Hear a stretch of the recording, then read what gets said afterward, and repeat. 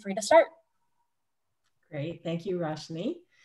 Hello and welcome to each of you to today's webinar. We're glad you chose to join us. My name is Brenda Lamy and I'm the Vice President of Professional Leadership Development at the college. To begin, we respectfully acknowledge that we are broadcasting today from the traditional unceded territory of the Algonquin Anishinaabe peoples. We are also pleased to be joined today by people from coast to coast to coast who, like us, live, work, and play on lands that have been inhabited by First Nations, Métis, and Inuit peoples and call this nation home. I would also like to acknowledge the Indigenous culture of knowledge sharing that leverages collective experience and allows people to learn from one another, providing an opportunity for personal and collective capacity to develop and advance. I believe we have a lot to learn about intergenerational and traditional knowledge sharing and hope that it is in that spirit of sharing and learning that you join us today. I invite all attendees to reflect on the territories you are participating from as we commit ourselves to gaining knowledge, forging a new culturally safe relationship, and contributing to reconciliation. The college is pleased to have partnered with BD to bring today's webinar to you. I've had the opportunity to read through the slides and I'm really looking forward to hearing more. A little bit about BD. They joined the college in 2002 and we have also partnered with them to bring you a webinar this past June, reviewing COVID-19 epidemiology and health system impact, and also partnered with them to develop the National Excellence in Patient Safety Award, a partnership that will be in place until at least 2023. In 2008, BD received the President's Award for Outstanding Corporate Membership in the college. Today's speakers include Arthi Chandran, Vice President of Health Economics and Outcomes Research at BD, Ron Johnson, Vice President, Services and Rural Health Chief Information Officer, Eastern Health, Lena Cuthbertson, Provincial Executive Director, Office of Patient-Centered Measurement, BC Ministry of Health. The objectives of today's webinar are to examine global readiness and enablers of value-based healthcare and procurement goals, demonstrate the operationalizing of value-based procurement in health systems to enable value-based healthcare, understand the patient perspective in value-based healthcare and showcasing patient-reported experience and outcome measurement. So we're going to kick off today's webinar with a poll. Which best describes which industry you primarily work in? We'll give you a few seconds here to submit your answer.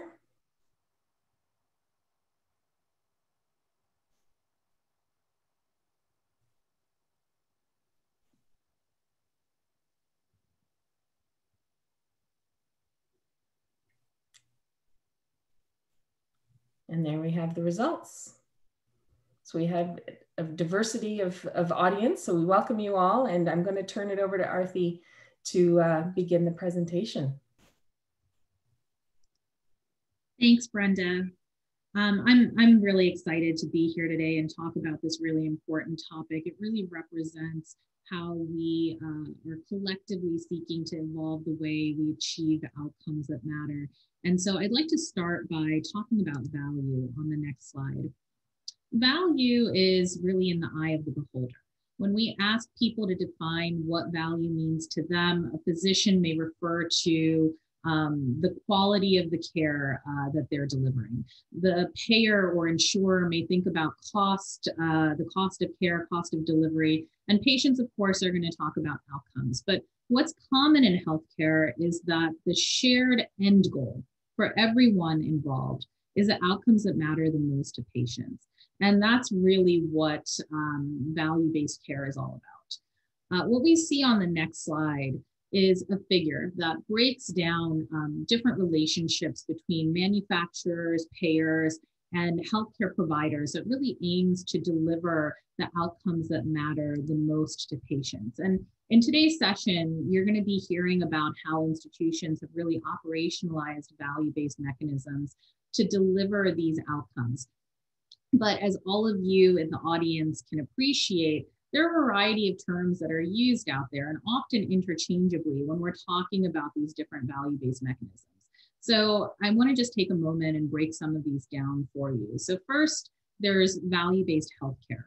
This term is often misused as an overarching term for all value-based contractual relationships. But really, value-based healthcare was designed to shift the incentive model between payer bodies as well as healthcare providers to focus on patient outcomes. So in essence, the reward or payment mechanism was intended to shift from patient served to the quality of outcomes delivered. Value-based contracting is a term that actually references the contractual agreement between either a payer or a care delivery site directly with the manufacturer. These agreements incentivize something different. They incentivize the performance of products or perhaps the performance of services. And they can be measured in a variety of different ways. They can be measured by patient outcomes, but they can also be measured by things like workflow efficiency. So really offering a spectrum of ways to both deliver and capture value. Value-based pricing is when there is a price that's commensurate with how everyone understands and defines the value that's being delivered. And when we start to use value-based contracting to enable value-based healthcare at the right price, that's really when the magic happens. That's when patients are going to benefit the most from this construct. But the construct's complex, and it's going to require all of us to come together in ways that are unfamiliar to us. We're starting to. And you'll see on the next slide that value-based contracts can take on many forms based on the need of the end user, the customer. The frequency, however, with which these types of engagements are offered and executed is still highly variable. In the US, there are many companies that are really looking for paths forward in delivering value in new ways, such as reducing complexity in payment within a procedure, or sharing risk in outcomes, whether those outcomes are financial outcomes or patient outcomes or even quality of service. I think what's important here to note is that despite the frequency of execution, manufacturers are trying, and they're exploring a variety of different ways to deliver value. And we see a similar trend in the EU on the next slide. So after a directive on public procurement was passed by the European Parliament back in 2014, procurement practices started to evolve. They took on a wider lens that really included factors such as quality and socioeconomic benefit. This really opened the doors to investing in value in new ways. And although both, med tech and procurers, as you can see on the slide, really see a lot more opportunity for improvement, experience, and maturity, it's important to note here that there's a shared drive to evolve the way we collectively capture value. And in fact, early adopters of these mechanisms, including the NHS in UK, Dutch Health Authority, Ireland, as well as Catalonia, amongst others in Europe, they already are seeing the benefits of this practice, the intended benefits of value-based contracting, which include improved patient outcomes at a lower total cost. And these early adopters are looking to scale these practices in their regions. But to achieve the benefits that they're starting to achieve, both manufacturers, providers, and insurance organizations need to really keep a couple things in mind. And so if we move to the next slide, a few of these areas for consideration include the way value is delivered. Value needs to be defined and delivered the way the end user, the customer, defines value. When we think about how to prioritize and go after these opportunities, the return on investment and the priority for the customer should really dictate what the opportunity is, not the magnitude of the engagement. And manufacturers absolutely should do whatever they can to limit the complexity, not add additional complexity to what's already a multifaceted approach. On the insurer and provider side, know your goals, understand what value means to you, focus on outcomes and total cost of care as opposed to price. And really think about the journey, not the quick win. When we think about these types of mechanisms to capture value, it's not about the sprint, it's a marathon. And when these mindsets start to shift on all sides, that's really what's going to create a winning framework, a framework that benefits the patient at the end of everything we seek to do. So I know there's going to be opportunity for questions at the end. So let's go ahead and take a quick poll.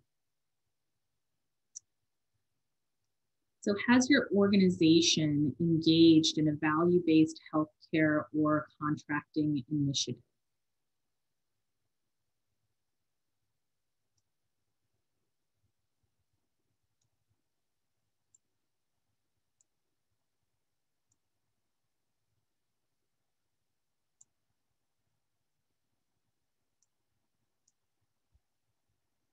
Yes, so it looks like half of you have started to practice in this space. And so that's great. I think that that's very reflective of the experimental nature of what's happening around the world when it comes to value-based contracting, value-based care. So I'm going to turn it over to Ron Johnson, who, as Brenda mentioned, is the VP of Information Services and Rural Health, as well as the Chief Information Officer for Eastern Health, to talk a little bit more about how he's put some of these concepts into action. So, Ron?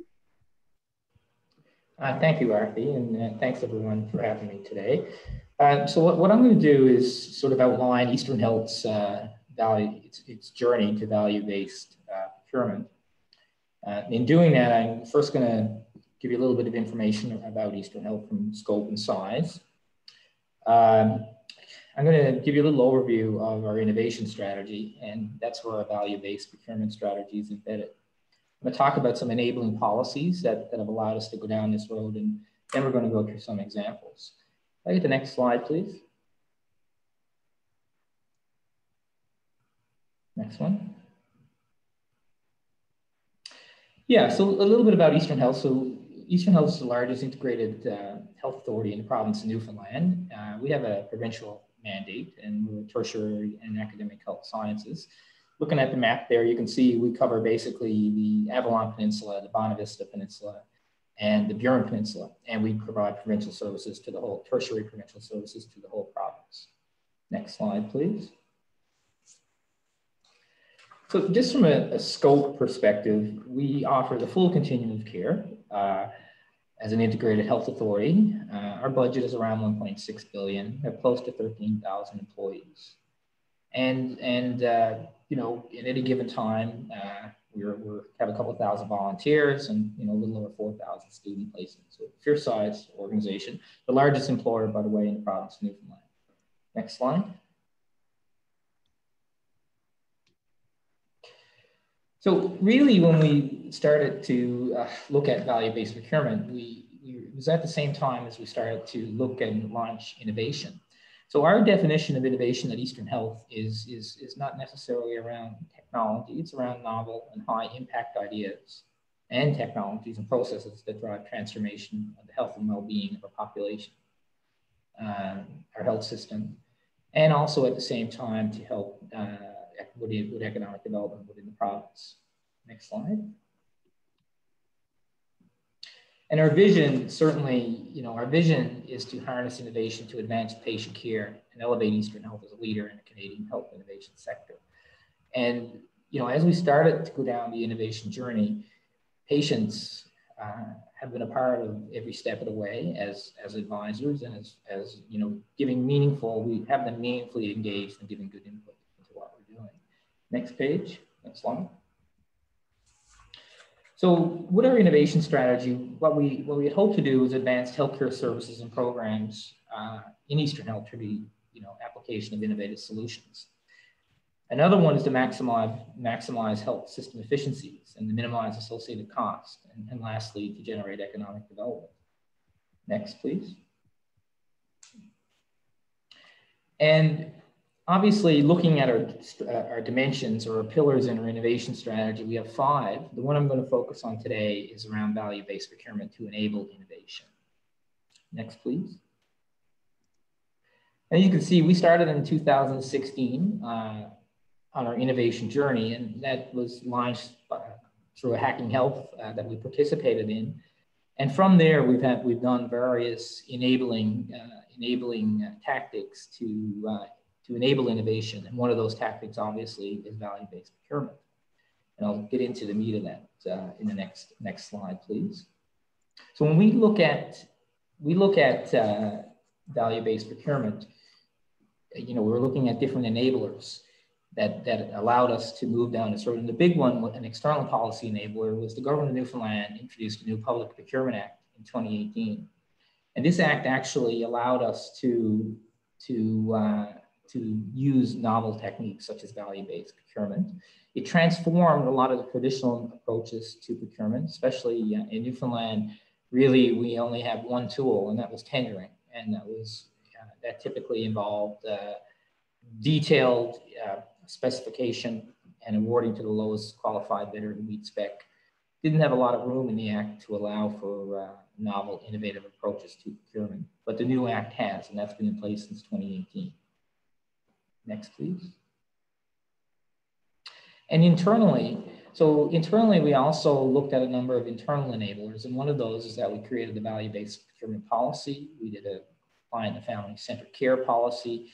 We developed and implemented the value-based procurement strategy, and all of this is wrapped up into our next iteration of our strategic plan, our 2020 to 2023 strategic plan. Next, please. So our value-based procurement policy, actually, we formalized it in October 2019. We use it in conjunction with all procurement-related policies and activities within the organization. It's detailed that it gives 7 approaches to value-based procurement. It also provides which circumstances you would use value-based, and it outlines necessary steps. It was developed by a health economist, and the policy has guided us through multiple value-based procurement initiatives that I'll go through in a minute. Next slide, please. Another big enabler in value-based and value overall, I mean, really value is harnessing what patients want and what they need. And a big part of that was, for us, is implementing a client family-centered care policy. We implemented that in 2017. We have client-patient advisors on every initiative that we do from a value-based procurement perspective. And really, they provide integral advice when we go down this road. And really, they're part of everything we do. And it's really the key to us enabling value-based initiatives. Next, please. We also developed and implemented a value-based procurement strategy. And as I indicated, that's enabled by the new Public Procurement Act. Again, it's based on best practice. We've also had advice from Scan Health and Snowden. And right now, we actually, every value-based procurement initiative that we undertake, we actually have our evaluation department formally evaluate these initiatives to ensure we're getting value. Next, please. And I guess another enabler is in our strategic plan.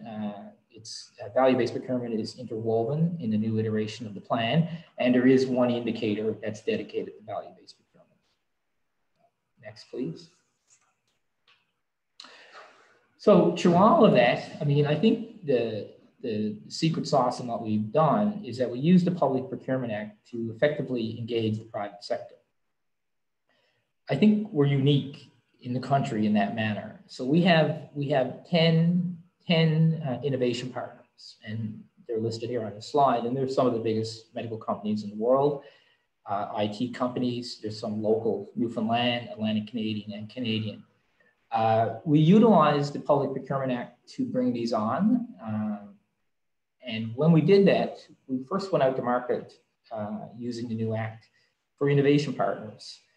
We didn't really know, it was a very limited call. We just put out there, Eastern Health is implementing an innovation strategy, and would you like to be an innovation partner? And it was simple as that, the RFP. We had over 30 respondents on the first one. We picked 5. The second one, we did a second one because we wanted to broaden out the team or our vendor partners or private sector partners. And then the second time we had over 20 responses and we added 5. So we have 10. And how we do value-based currently, we do limited and we do open calls. But with these 10, we typically do limited calls for value-based procurement initiatives. And we also do open public calls depending on the initiative. But this really is the secret in what we've been able to accomplish. I'm going to outline a few examples now. Next one, please. The first one is actually buying an outcome. And this is a very interesting project. Partnered on this one with Medtronic. And we're actually have a small cohort of patients in a small rural area that we'll actually be procuring an outcome for diabetes. The way the contract is structured is that the vendor partnership, the private sector partner, is to deliver that outcome, and payment is tied to the outcome. I think there's been a few maybe attempts at similar ones across the country. Right now on this particular one, we're in the contracting phase. Next one, please. This one is active currently. This one was an open call to the private sector in general, and it's for closed loop medication. The idea here is to have an automated and integrated medication management process with advanced analytics and has machine learning and actionable intelligence. And again, this is a value-based procurement. It's in process, and the idea here is to improve patient safety, but also to bring value back to patients, and that can be both from an efficiency perspective, but also from a safety perspective. Next one, please. The next one, this is a fairly large one. This one is in the final stages. This is a vested contract. For those not familiar with that approach, it's out of the University of Tennessee. We've been training our staff here. They have the vested approach has a series of tools and methods to actually get to a value-based contract. We're using it currently for our support services. It's a $70 million annual contract. We just recently awarded this to Compass. And the idea with this one, and there's a whole bunch of methodology and research behind it, instead of carving up the pie, it's to grow the pie. And payment on this one, there is a base payment, but payment is tied to performance, and it's an incentive-based payment system. We will finalize the full contract on this one before the end of December, and this one will go into operation on January 1st of 2021. The difference in this next slide, please.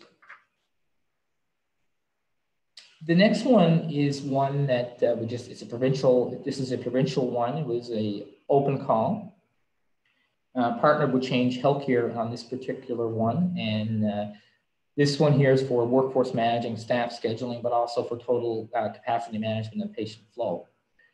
This was a performance-based, value-based contract with it has a mobilization payment, a small mobilization payment. The contract itself is probably valued at over $35 million. Payment on this one is totally from savings. And once the system is paid for, there will be a split in the savings going forward. We, at Eastern Health, we anticipate in saving anywhere from $5 to $8 million a year with a very small capital upfront, and everything else is included in the savings model. This one now, contract to sign, going into operation sometime within the next 12 months. Next slide, please. And a little bit about the solution. This here is basically a patient flow, staff scheduling to acuity, and capacity planning based on history and other types of inputs. Next, please. So those are some that we have currently in place. We're also now developing a couple of other strategies around hypothetical patient cases and also pre-tender product testing. We anticipate we'll go to the market with two types to experiment with these types of methods as well. Next, please. So here's a poll. So what type of value-based contracting model is most attractive to your organization?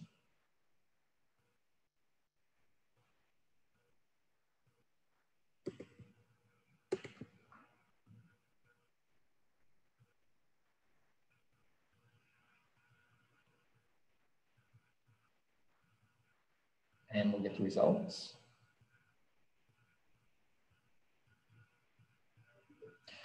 So it seems here, outcomes guarantee seems to be the biggest draw, followed by risk share. Yeah, and those two types are probably the easier ones to do from an effort perspective. So thanks. I'll now pass it over to the next speaker. And Lena Cuthbertson is going to come up. So I'll pass it over to Lena. Thank you. Thank you, Ron. And thank you to CCHL and BD for the invitation to join today's conversation. I'm delighted to have the opportunity to showcase our efforts in British Columbia to examine procurement value from what is arguably the most important perspective, the perspective of the people receiving healthcare services. My contribution to today's discussion will be on how, in British Columbia, we measure patient self-reported outcomes and patient self-reported experiences in an effort to create value across the entire patient journey. Our goal in British Columbia is to give the people who use and the people who need healthcare services in our province a voice in providing an assessment of the quality and the safety of their care. We call this patient-centered measurement, and we conduct this measurement with the guiding principle that at the heart of every data point in healthcare is a person. Next slide. Patient-centered measurement and values-based healthcare both focus on the same thing: what matters to patients.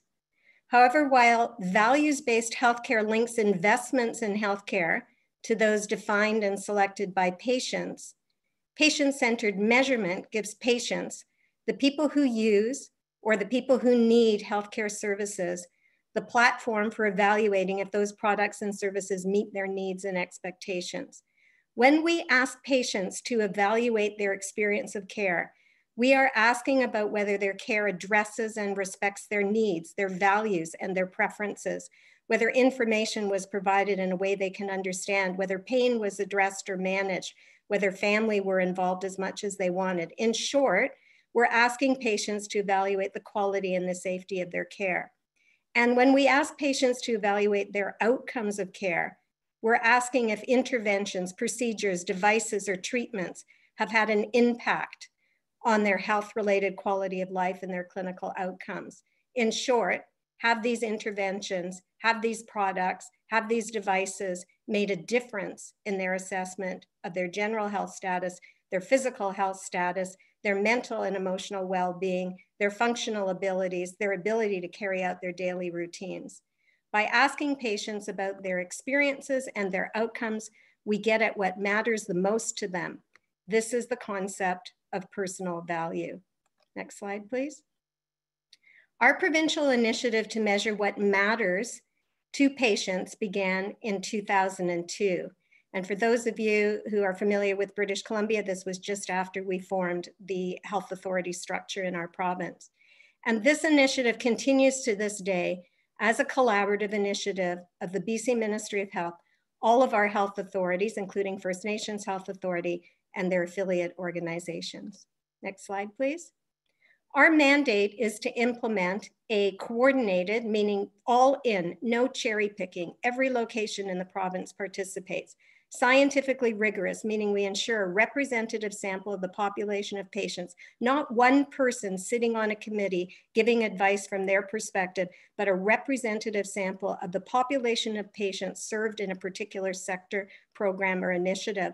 that are selected to provide feedback using validated instruments, not homegrown tools with no evidence that they measure what they intend to measure. Our initiative is cost effective, meaning it's large scale. It's a large scale project in every case for which we receive the records of every encounter in the sector of interest. And the example I will be sharing today garnered 14,076 responses.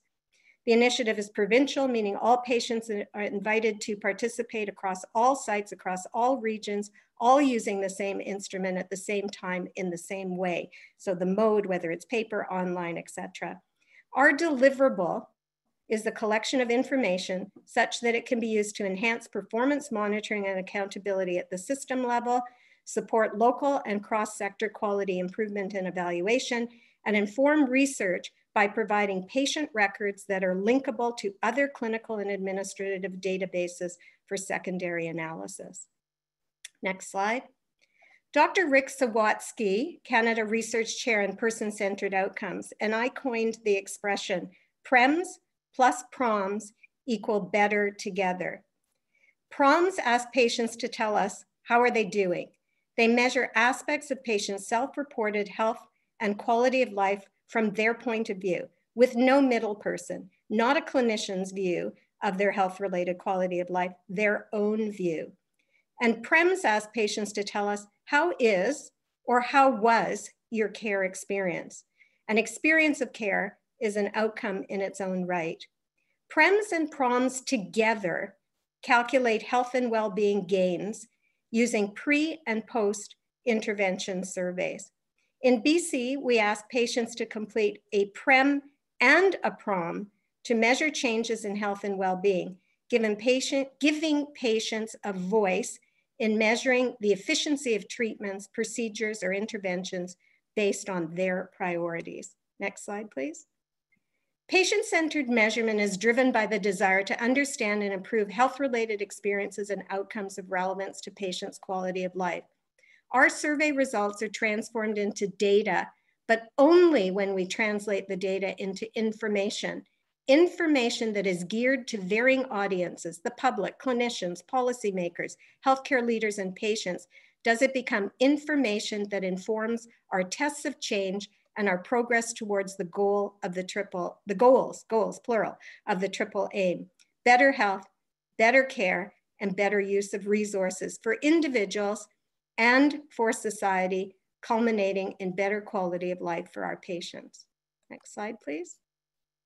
Since 2003, we've collected feedback using PREMS and PROMS from 17.9 million patients in 13 sectors and subsectors.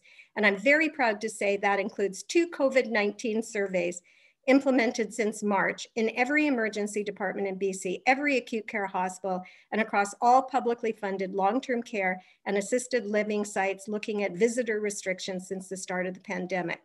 Can you say agile? Next slide.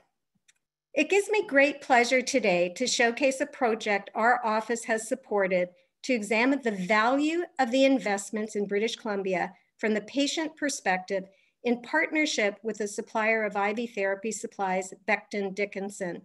Our joint goal was to understand the experience of intravenous therapy from the patient perspective. Next slide, please. So why explore IV therapy from the patient perspective? Well, firstly, because infections from peripherally inserted IV lines ranked as one of the top 10 patient safety concerns in 2019. Next slide, please. Why else? Because even without solicitation,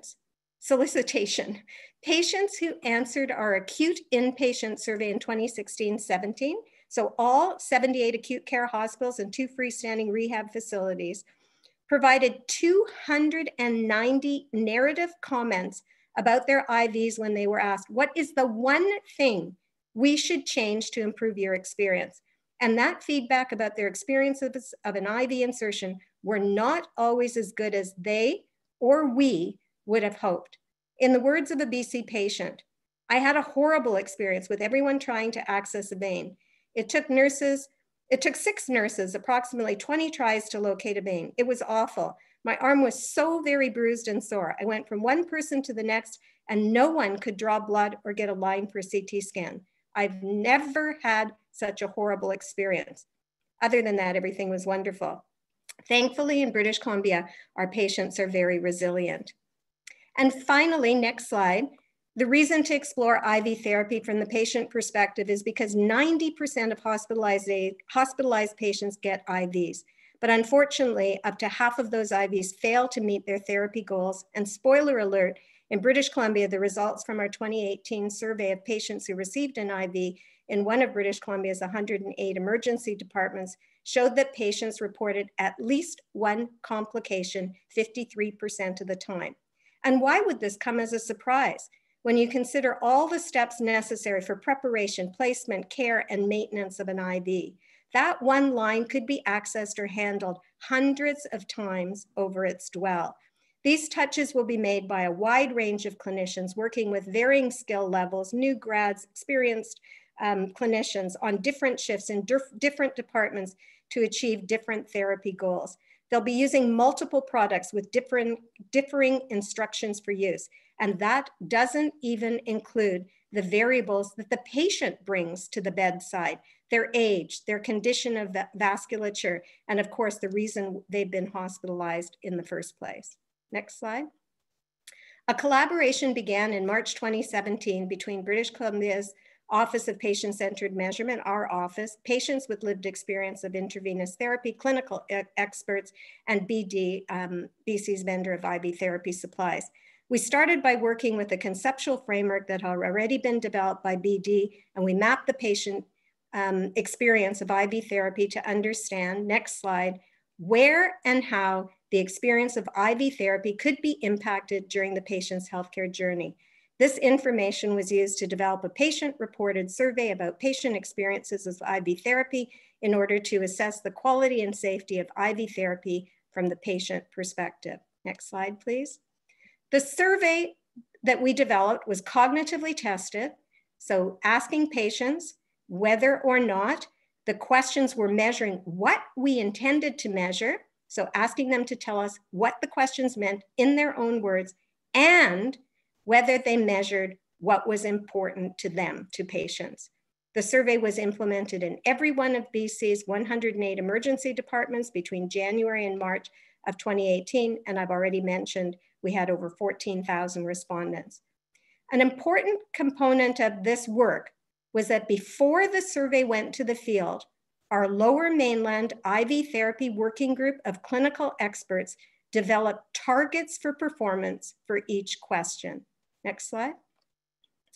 The results showed significant differences between pediatric and adult first stick success and complication rates. In addition, across all age groups, patients reported that they were not consistently advised to report complications with their IVs. They were not being asked to report if they experienced pain, redness, bruising, bleeding, soreness. Next slide. So early indications of poor scores well below the targets that have been established by our clinical experts to the questions that ask patients whether they were told what to expect and when to call a nurse prompted the development of a patient information card that was piloted at 2 hospital emergency departments. The card describes what an IV is, what will happen when the patient receives an IV, and lists the common problems that patients should watch out for and tell their nurse about. BD developed the patient information card for this Plan, Do, Study, Act test of change in the 2 emergency departments. Next slide. And weekly, we reported provincial, BC, regional, and site level reports using our web-based dynamic analysis and reporting tool that we call the DART. Next slide. Run charts showed weekly changes in scores, and narrative comments from patients were used to illustrate the data in close to real time. Results were presented against the targets established by clinicians in the Lower Mainland IV Therapy Working Group, and analysts from our office provided observations to facilitate understanding of the trends and proposed actions. Next slide. In this slide, we see that question IV5, which asked if patients were told to call a nurse if they had any problems, never at a provincial level achieved the 80% top box score provincially. although promising changes occurred at the 2 sites where the patient information card was piloted. Next slide.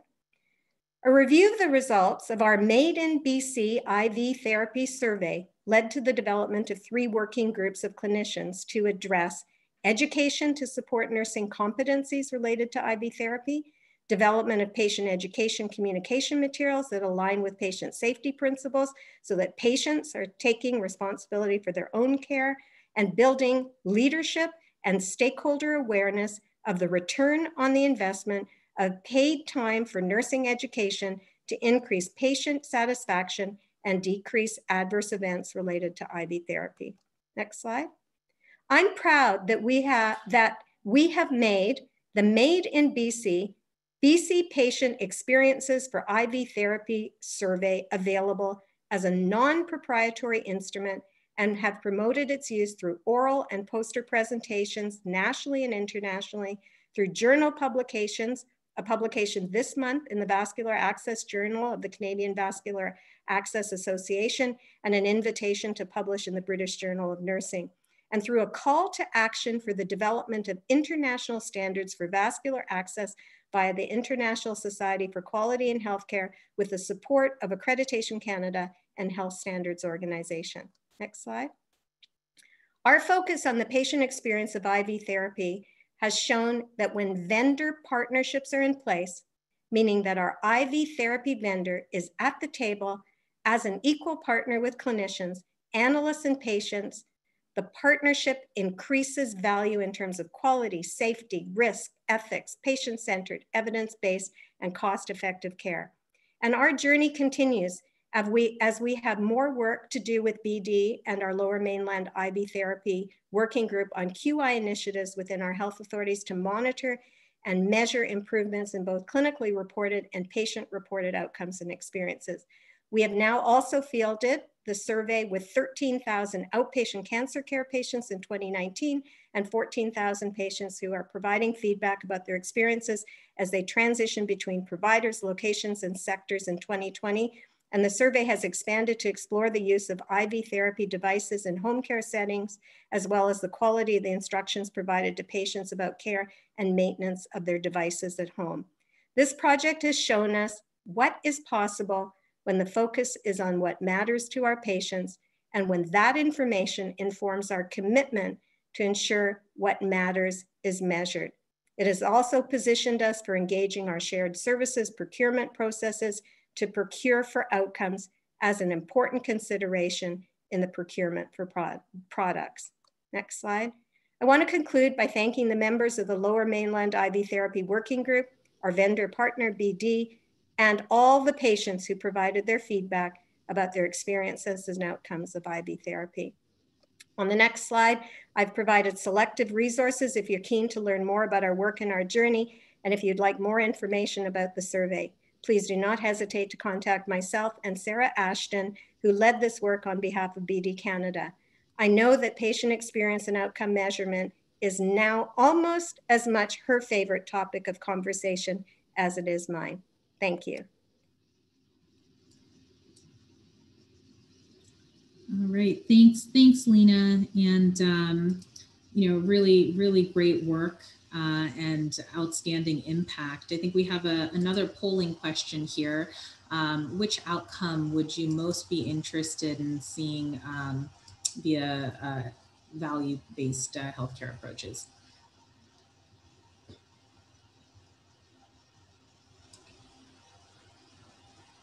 I guess we should have added an option for the outcome of what matters to patients.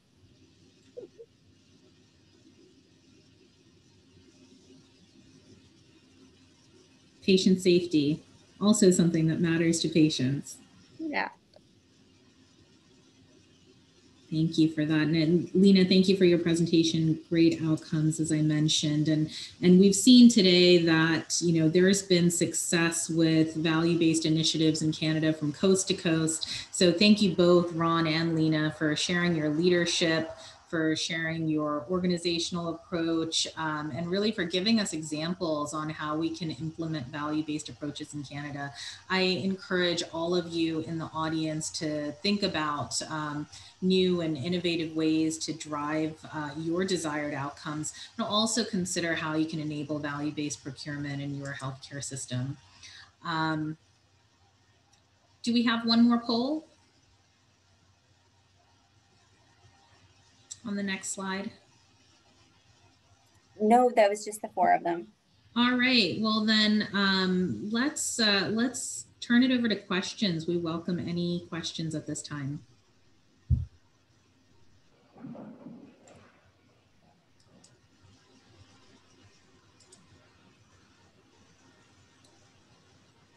Brenda, I think you're on mute. I noticed that. It wouldn't be a webinar if you didn't hear those words.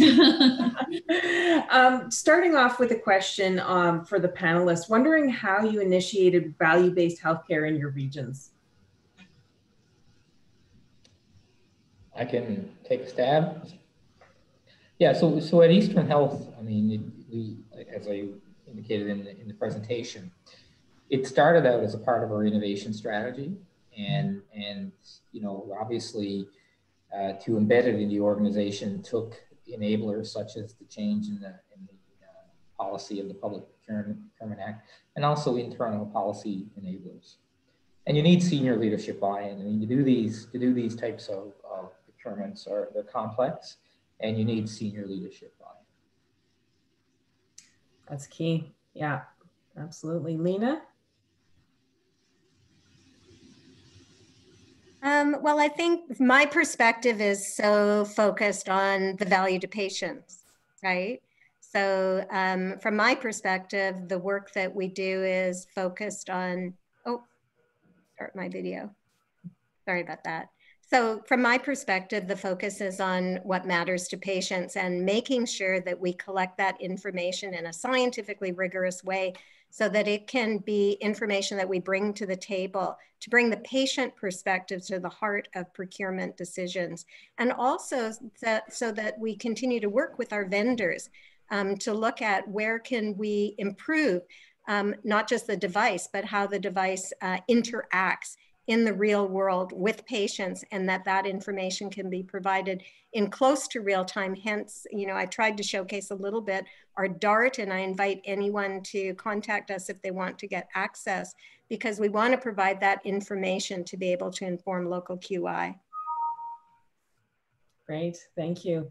So it looks like it's a multi-pronged approach. You need the senior leaders engagement, and you need the patient engagement to really make it happen. And then you've got this foundational shift. We have a question here from Mark Bilodeau. Hi, Mark. Is this an approach that is gaining traction in our provincial government's Ministry of Health currently?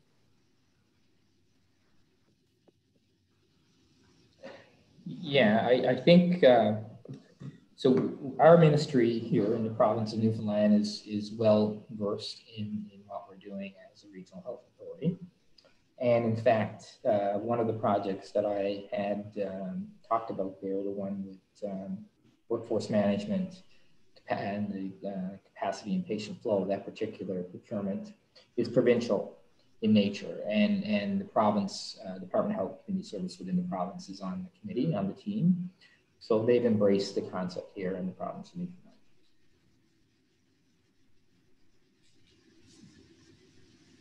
Lena, did you have anything to add? There you go. I would just add that it was at the request of our Assistant Deputy Minister in British Columbia that we put our, big toe into the water, dip it in, and start exploring values-based procurement that led to this project that we did with BD. So I would say the planets aligned, there was interest, there was a desire, and because of the work that I do in the area of patient-centered measurement, trying to find a way to explore how we bring the patient perspective and the patient voice forward, not just to assess patient safety, not just to assess quality of care, but also to look at value from the perspective of our investments in healthcare.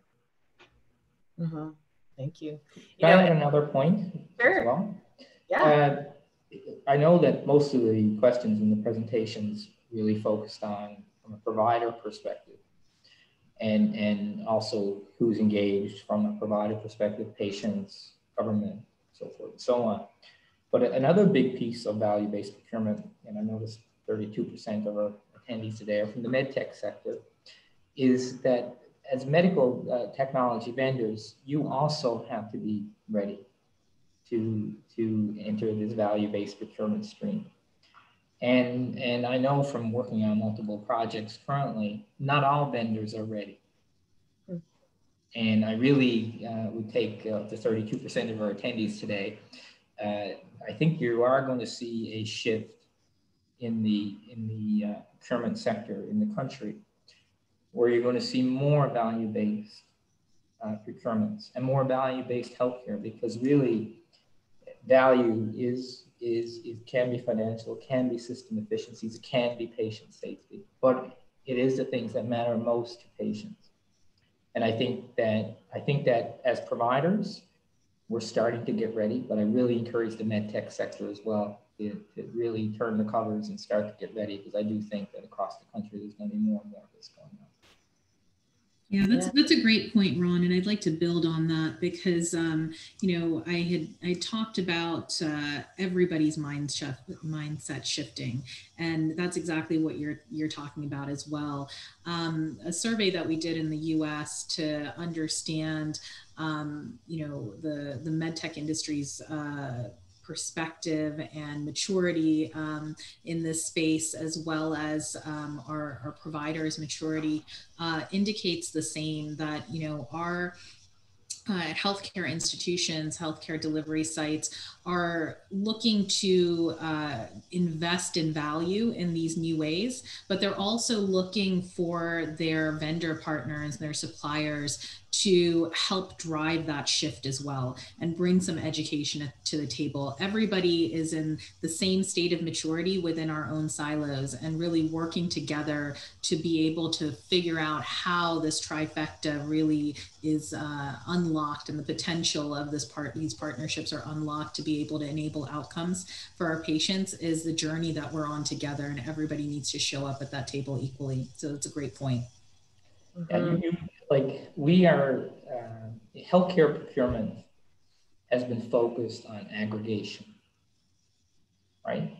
That's our whole strategy. It's typically been around volume and aggregation.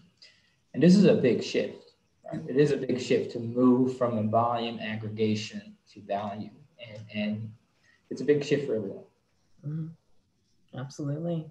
No, thank you. And it has me thinking about the LEADS framework and that the developed coalitions leading to the systems transformation. And this is what I'm hearing as a foundational message from today's webinar. We have another question here from Paula Rosansky. Hi, Paula. How do you see initiating value-based healthcare in long-term care facilities in light of the evidence, safety, and quality gaps in many facilities? I could take a crack at that one too. So we have one now that's under development. It's interesting that you asked about long-term care.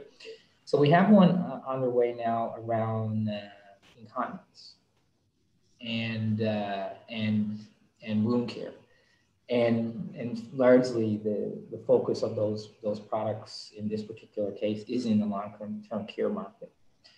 And we are finding there to actually, again, instead of using incontinence products, we're going to buy an outcome from the use, right? For instance, you know, no decubitus ulcers, or, you know what I mean. So we're buying a particular outcome, not a particular product. And long-term care is as ripe as acute care. There's no, I really think there's no difference. And really, in that vulnerable population, I think you can really shift and improve the service that we're offering to that population through value-based initiatives. Yeah, I would agree with that. I think the foundational principles of when to apply these types of constructs still applies, whether you're in an acute care setting or a long-term care setting. What are the biggest unmet needs for the institution, and what type of outcomes are we trying to drive for the population served? and working backwards from there. It's about what combination of products, processes, services are going to deliver that outcome, and how can we assign a value and a measurement system that will allow us to capture the right combination of products and services and the right value. And so that foundational equation of, unmet need, combination of technology, services, and solutions, and how we define value against those is still the same foundation across the board. If I could add something, I think one of the things with long-term care that we need to remember is that if we're looking at the perspective of the people we serve, then there is a tendency in long-term care to focus on family members and visitors as a proxy for the people who are actually receiving care in our long-term care settings. And we just need to be cautious about that, because there is a tendency to believe that in long-term care, residents are too frail or have too much cognitive impairment to be able to provide their views, their insights into what really matters to them. And we have shown through work that we've done in British Columbia that that is not necessarily the case. And we've done some differential item functioning evaluations, analyses that show that people, even with cognitive impairment, can tell us what's really important to them. So that's not to negate the value of family and visitor input, but to ensure that there is also an opportunity to engage with residents. And I think that that's sometimes forgotten when we are looking at who we bring to the table to inform that important piece of what really matters to the people who are spending 365 days a year, 24 hours a day in our care. That really, if there's anyone that should be able to provide input on what really matters, it's the people who are in that kind of care arrangement. It's about building the whole picture from 360 degrees. Lena, there's another question here from Michael Barrett. Were there any challenges in translating evidence into practice at a management level?